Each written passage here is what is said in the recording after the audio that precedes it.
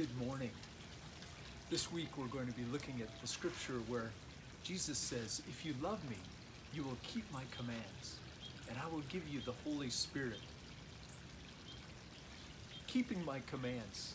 It's an interesting phrase, and it reminds us of the words about the shepherds who would keep their sheep.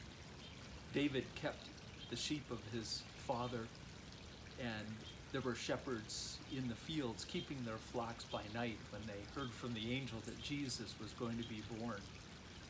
Well, for us to keep the commands of Jesus means we watch over them like a shepherd watches over his flock. He cares for the flock. He loves it. He nourishes it and tenderly watches over it so that it's safe from danger. May that be our attitude toward the commands of Jesus, to nourish them in our lives, to cherish them as great treasures, as best friends. We'll look at a number of commands of Jesus this week, and let's think about how to cherish them in our hearts as the Holy Spirit helps us. Let's pray together.